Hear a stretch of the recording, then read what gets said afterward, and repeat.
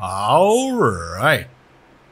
Now we're doing FreeCodeCamp, responsive web design, learn CSS grid by building a magazine. Step 28.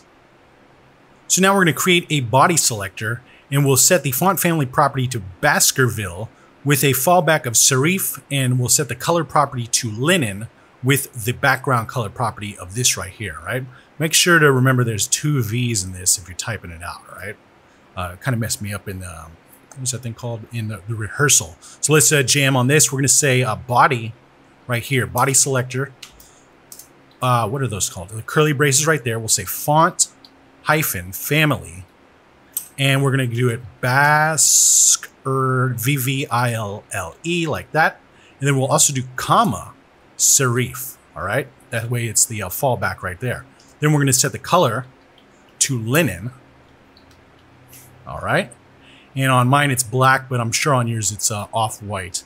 I've got a little screen darkener going on here for your sake. All right. And then let's do a background hyphen color is now RGB.